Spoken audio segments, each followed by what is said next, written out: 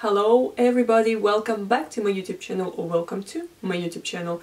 My name is Maria and we are still talking about lichen sclerosus. In this short video series we are specifically talking about immune system response which causes lichen sclerosus and other autoimmune diseases. But let's talk about the consequences of this. Why, having lichen sclerosus, the skin loses its elasticity. So lichen sclerosus causes the degeneration of epidermis, aka our skin, but not only on the outer layer like it happens in lichen planus, but on some lower layers as well. This leads to an extensive water loss in the skin. Stretchy fibers in our skin that cause collagen and elastic may break. When collagen cells accumulate the damage for too long, they lose their ability to work correctly. And all of this can lead to such symptoms as burning, itching, and even blistering. The vulvar skin also loses its volume and fat. When the collagen stops working correctly, the regeneration of our skin stops and breaks. Because the collagen is a protein and a connective tissue that holds everything together. Hyaluronic acid that is produced by our body also depends on collagen. Hyaluronic acid accumulation stops because of a progressive decrease of CD44, which occurs in lichen sclerosus and lichen planus. So you can imagine that no collagen, no water, no hyaluronic acid, no regeneration of the damaged cells. And now I will tell you about some interesting research that one doctor on Facebook mentioned in 2021. Although she calls this research new, it was conducted in 2015. This research actually concluded that overdrive production of collagen causes scars and anatomy changes in lichen sclerosus. It's a completely opposite information from what I just told you. Unfortunately, these results are not consistent with skin atrophy.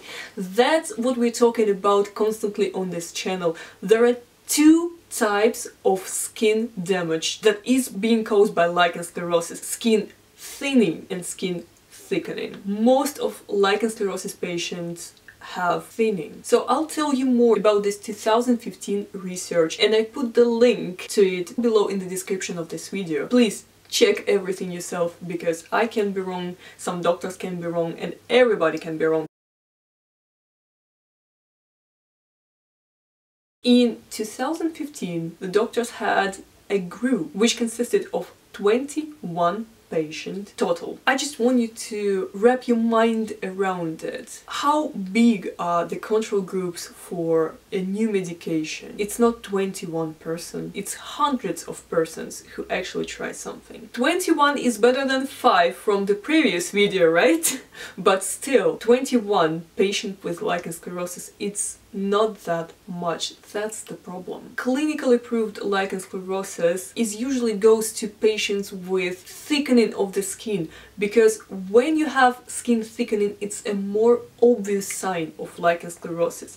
And when patients have skin atrophy, usually doctors find out that this is lichen sclerosus pretty much late. So okay, let's get back to these 21 patients. They were all biopsied, they were all classified. They're taken during the biopsy, tissues were compared to healthy vulvar tissues. What the doctors found out: significant decrease of elastic fibers in patients with lichen sclerosus, but at the same time they confirmed the presence of the densely clustered collagens of type 1, 3, and 5. So this research showed that over excessive amounts of collagen caused skin thickening in this 21 patients with lichen sclerosus.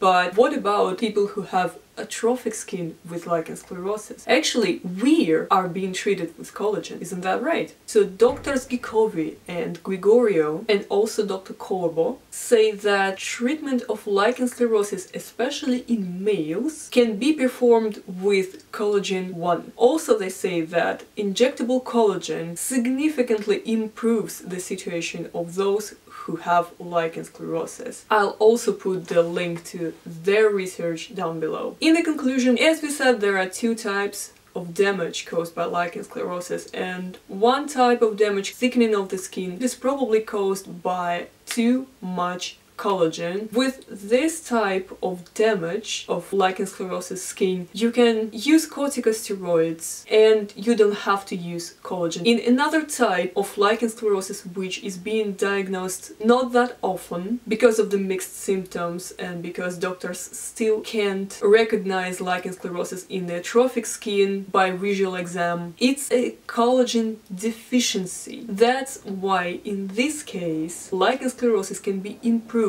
not cured, by injections of collagen and hyaluronic acid. That would be it for today. Thank you so much for watching this video. Please subscribe and hit the bell button below this video to find out more about lichen sclerosus. Stay safe and see you in the next episode. Bye!